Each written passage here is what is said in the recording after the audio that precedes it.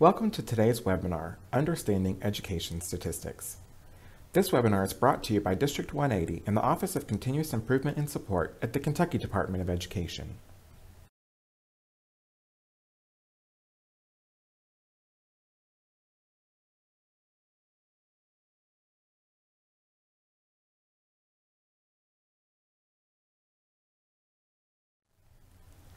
Our agenda for this webinar is on the screen.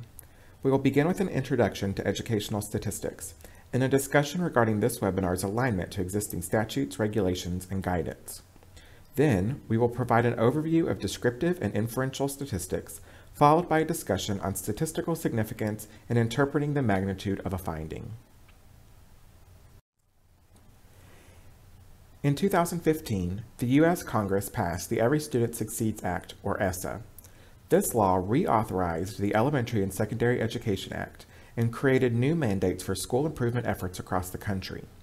One of those new mandates is that processes, practices, products, and strategies used for turnaround efforts be rooted in evidence. ESSA defines 4 levels of evidence, each with the requirement that studies demonstrate statistically significant or substantively important improvement on the student outcome. In this webinar, we will present information related to common statistical tests to support educators as they seek to interpret and apply research findings in schools and classrooms.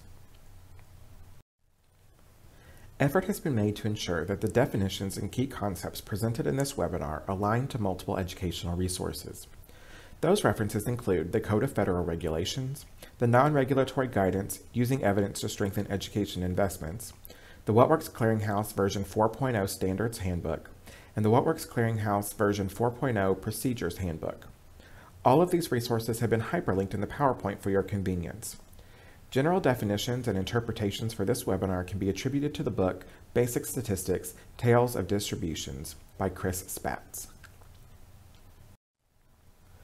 We will begin our discussion today with descriptive statistics. Descriptive statistics are mathematical tests that tell us general information about a body of data. They are generally well understood by most educators and include very common tests such as average, median, and standard deviation. Descriptive statistics usually provide a foundation that can be used for further analysis by more complex statistical tests and therefore will be included in most research studies. The most common set of descriptive statistics are a classification called measures of central tendency.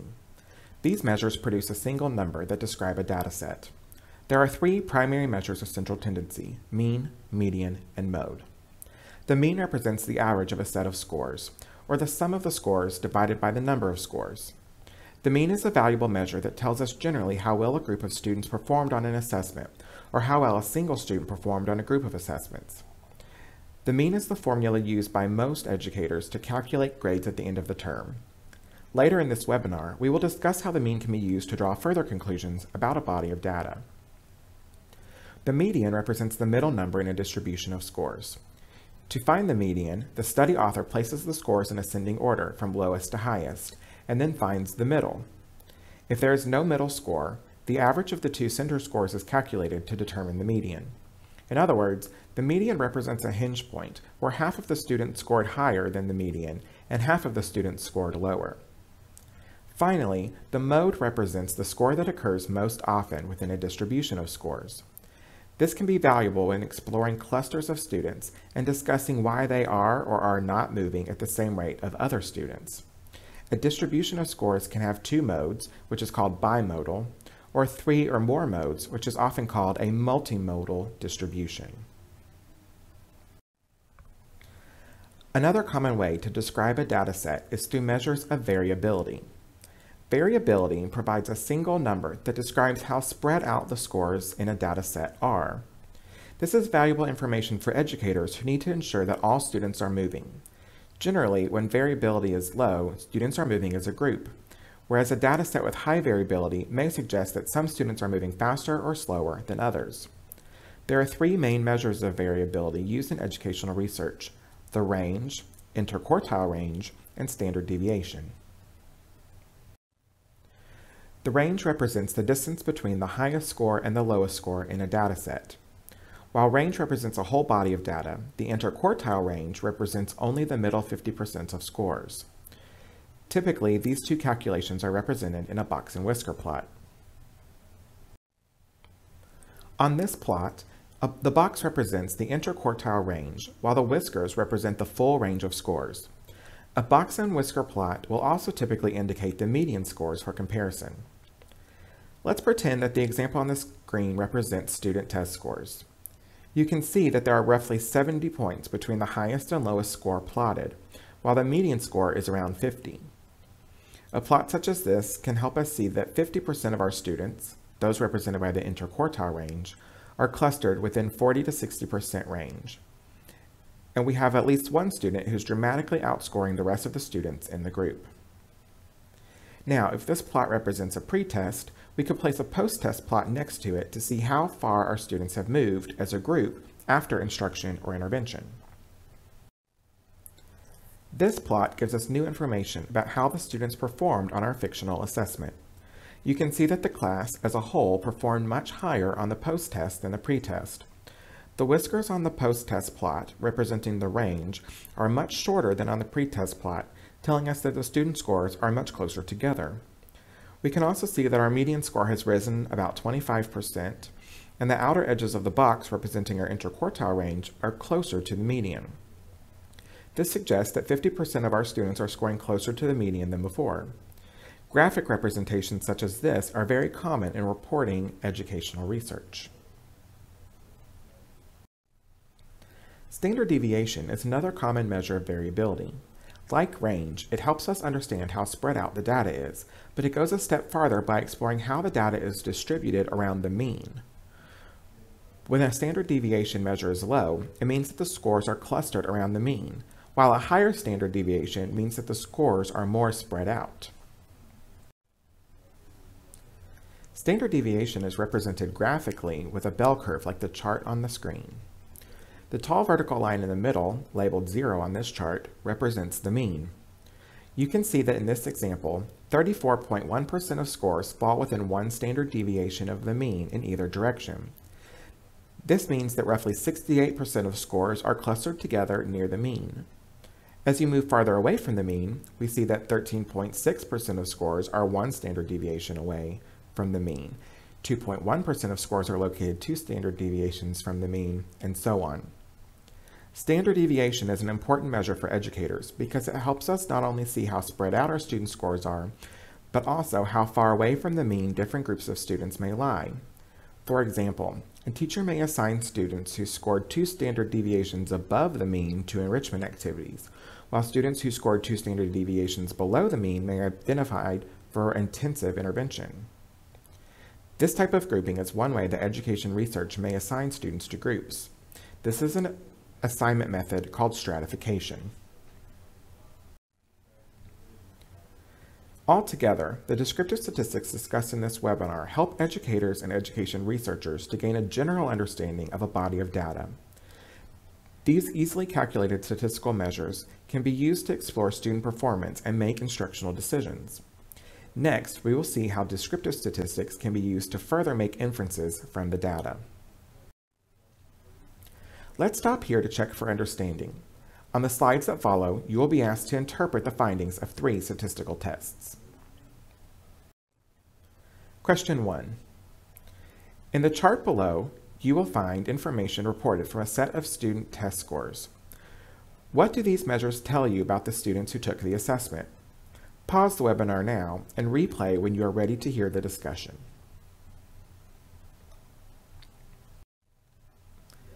Now that you've had a chance to look at the data, let's talk about what it tells us.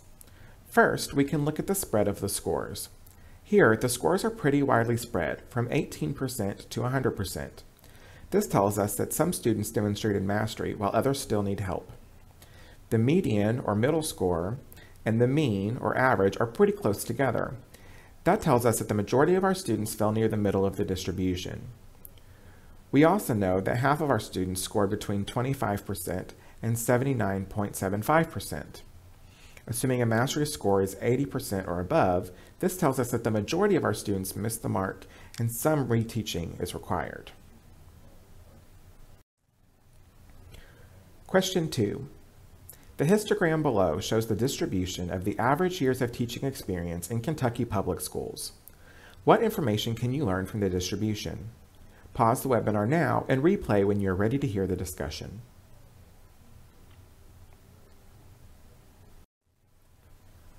A histogram shows the distribution of a set of scores. Since this distribution looks similar to the bell curve we discussed earlier, we know that this data set follows a normal distribution pattern. In other words, the data fell the way that we would expect it to.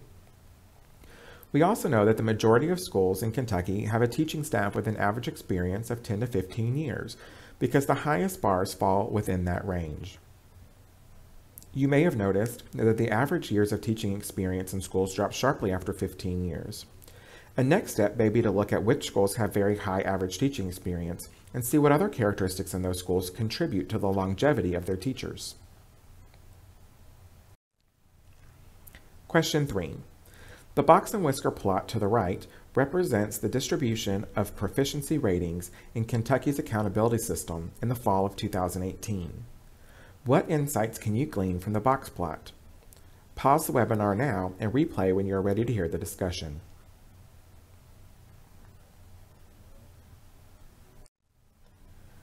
Remember that a box and whisker plot gives you descriptive information about a data set. The bold line in the middle represents the median. Here we can see that the median proficiency rate for all schools in Kentucky is around 70%. The box represents the middle half of scores. In this case, we can see that half of Kentucky's schools fall within 60 and 80%, a range of 20 points. Finally, dots represent outliers. We can see that a handful of schools scored far above the majority of schools. If we were looking to improve our school's scores, it may be beneficial to identify who those outlier schools are and examine the characteristics of those schools. Great work!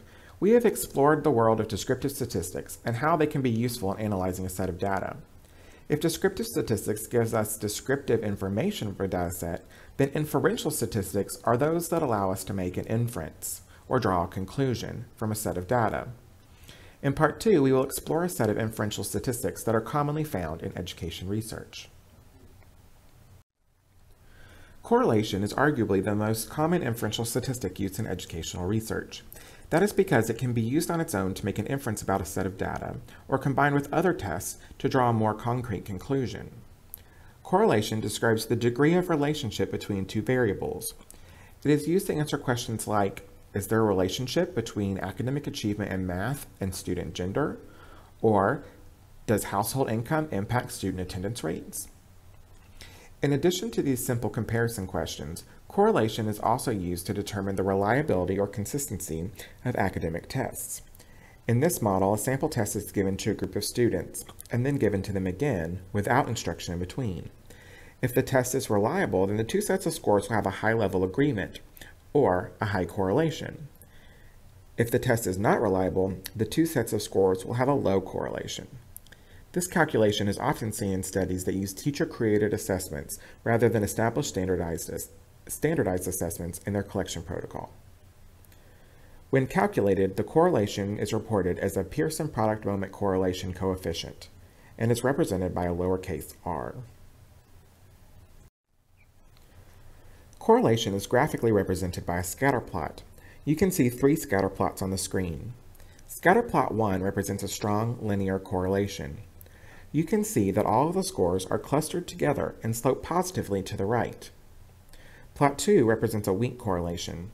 In this plot, the scores slope positively to the right, but they are more spread out than in the first plot. Finally, scatter plot 3 represents a data set with no correlation. The data is not clustered, nor does it have a slope. While correlation can help us gain information about the relationship between two items, it cannot tell us if one variable directly influences another. For example, if we find that low household income has a positive correlation with low student attendance, then we may want to direct some of our resources toward influencing the attendance of students from lower income households. But we cannot assume that having a low household income causes low student attendance. It is important that we interpret the results of correlational tests correctly when using them for education decision-making. This test alone does not give us the whole picture, and the best practice would be to seek out other data points to supplement this finding before committing time and resources towards a potential solution. When a researcher is trying to determine a causal relationship between two variables, the t-test is commonly deployed. The t-test is used in hypothesis testing, or tests that seek to prove that one variable does or does not impact another variable. For example, a researcher may use the t-test to answer the question, does this intervention improve student scores on this assessment? The t-test uses the data to examine a hypothesis and either reject or not reject the hypothesis. This is called the null hypothesis. Essentially, the null hypothesis is a hypothetical statement that the data may or may not support. It is common for researchers to write something like, this result rejects the null hypothesis, to help put the results of a statistical test in context. The t-test uses a variety of calculations already discussed in this webinar. The t-test is, at its core, a comparison of mean scores, and some formulas will also include R, or the correlation coefficient. The results of a t-test are reported using a lowercase t. This is also a good time to introduce the concept of degrees of freedom. Similar to standard deviation, the degrees of freedom measurement tell us how much variability there may be within a result of a statistical test. This measurement, typically reported as a lowercase df, should be included in all t-test results, as well as the results of other common inferential statistical tests. This number is important for determining statistical significance, which we will discuss at the end of the webinar. The t-test is a useful tool for researchers who want to compare two variables. But when more than two variables are necessary, they turn to the analysis of variance test, commonly called ANOVA. Like the t-test, ANOVA tests are calculated using the means of the dataset. In education, an ANOVA test may be used to answer questions like, do students from urban, suburban, and rural districts differ in their attitudes towards the importance of school? The ANOVA test is reported as the F distribution, written as a capitalized F. You may see other variations of this test, such as multiple analysis of variance and the analysis of covariance. We will not explore the differences between these tests in this webinar. For our purposes, it is sufficient enough to know that these tests help researchers create more accurate findings under certain conditions. The ANOVA test can tell you whether or not a relationship exists between variables, but it cannot tell you where those relationships lie. For that, researchers must deploy one of a variety of post-hoc or after-the-fact tests to identify the specific relationship between variables. The final inferential test we will discuss in this webinar is the chi-square. The chi-square is used when we want to compare a dataset with our expectations of a dataset. Consider this hypothetical example.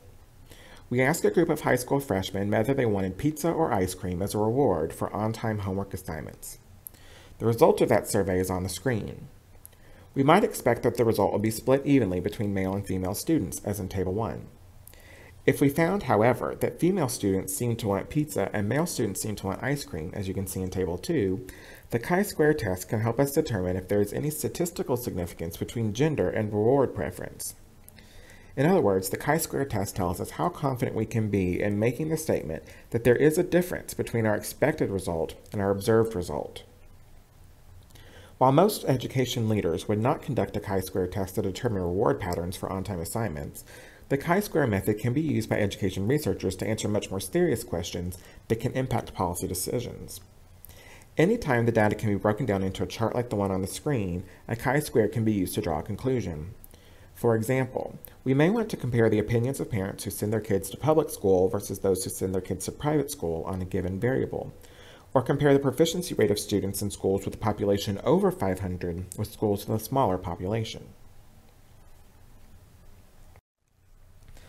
Inferential statistics help researchers draw conclusions about a set of data. They typically build off of the descriptive statistics discussed in the previous section of this webinar and provide greater insight into a population. So far, we have simply discussed inputs and outputs, but now let's talk about how we know what those numbers mean. The result of a statistical test is simply a number until we give it some context. That is where measures of statistical significance come into play. The significance of a statistical test is reported by the p-value, written as a lowercase p. The p-value comes into play for all hypothesis tests, and they tell us the probability of the statistical test value when the null hypothesis is true. For example, if you make a null hypothesis that says this intervention will improve outcomes for this student population, then the p-value tells you the probability of the data observed. It is generally accepted that a statistical test is significant when it is less than 0.05, written as p less than 0.05. If we apply this number to the null hypothesis stated a moment ago, this would mean that the sample results you got would occur fewer than 5 times in 100 attempts. The p-value is considered highly significant if it is less than 0.01 or 0.001. To determine the p-value, researchers compare the scores of their statistical tests and the degrees of freedom to the distribution chart like the one on the screen. This chart represents the first 7 rows of a t-distribution table. These standardized tables are widely available and regularly referenced to by even the most senior statisticians. In order for a t-score to be significant, it must be equal to or greater than the value shown in the column that aligns to the degree of freedom. For example, a t-score of t equals 5.64 with a degree of freedom measurement of 4 would be considered statistically significant with a p-value of 0.01. If the p-value tells you whether or not a statistical finding is significant, the effect size provides context as to the magnitude of a finding. The effect size compares the distance between the means of 2 data sets. In a pre-test, post-test model, the effect size will be calculated by subtracting the mean of the pre-test from the mean of the post-test and dividing by the standard deviation. This is how you tell how far apart 2 sets of scores are. Effect size can be calculated using either the formula for Cohen's d or Hedges g, and is reported by a lowercase d or g, respectively. There is much debate in the scholarly world related to the interpretation of effect size. While there are many arguments for or against various attempts, the Kentucky Department of Education aligns its standards with the What-Works Clearinghouse, which states that an effect size is considered substantively important when it is equal to or greater than 0.25.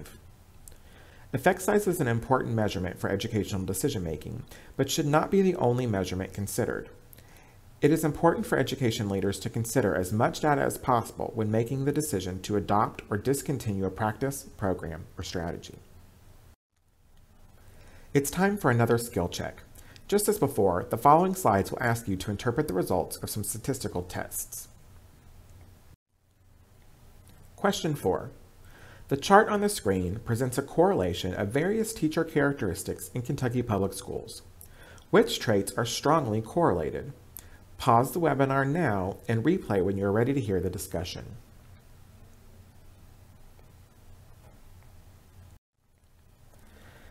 There are many different findings outlined in this chart. Let's take a look at 3 of them. First, we see that there is a positive correlation between the percentage of new teachers and the percentage of teacher turnover in Kentucky schools. This makes sense because if you have a school that has a high level of teacher turnover, then they have to hire new teachers. We also see that there is a positive correlation between average years of teaching experience and the percentage of teachers in Kentucky with a rank 1. Again, that makes sense because the longer you teach, the more likely you are to earn a rank 1.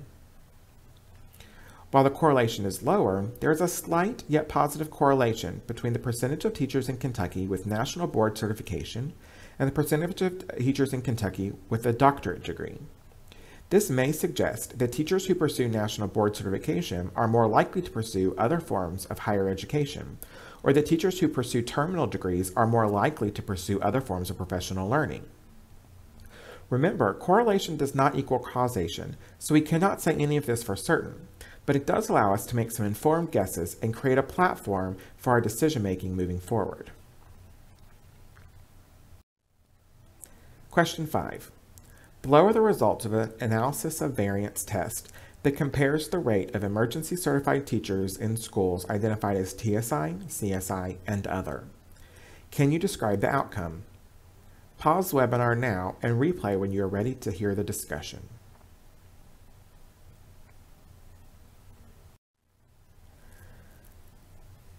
The reporting you saw on the previous screen shows how the results of an analysis of variance test are often reported in scholarly journals. Remember that an analysis of variance, or ANOVA test, looks for the relationships between the means of two or more variables. You can tell this is an ANOVA test because it is reported with a capital F. If you look at the p-value, you can see that p equals 0.133. In order for it to be significant, p must be less than 0.05. So these results tell us that there is no significant relationship between the rate of emergency certified teachers in schools identified as TSI, CSI, or other. Question 6, the last one. You are designing an intervention class for third graders who are falling behind in reading. You need to select a teaching strategy to deploy in the intervention class. Below are the effect sizes of several teaching strategies. Which strategies are you going to deploy in your class? Pause the webinar now and replay when you are ready to hear the discussion.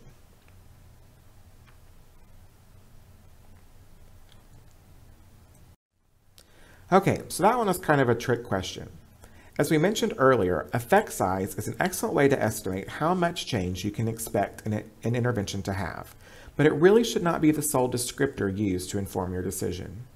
When reflecting on the effect sizes and the strategies listed, all of them are over the substantively important threshold of 0.25. In theory, any of these strategies, or a combination of them, should help your struggling learners. Thank you for taking time to view this webinar. During this webinar, we provided an overview of common statistical tests for educational research. We discussed a variety of descriptive statistics along with their use and calculation. We reviewed some basic information about inferential statistics and how they help education researchers draw conclusions. Finally, we touched on the importance of statistical significance in interpreting the magnitude of a finding. If you have questions regarding evidence-based practices or educational statistics, please contact the District 180 branch in the Office of Continuous Improvement and Support at 502-564-2116.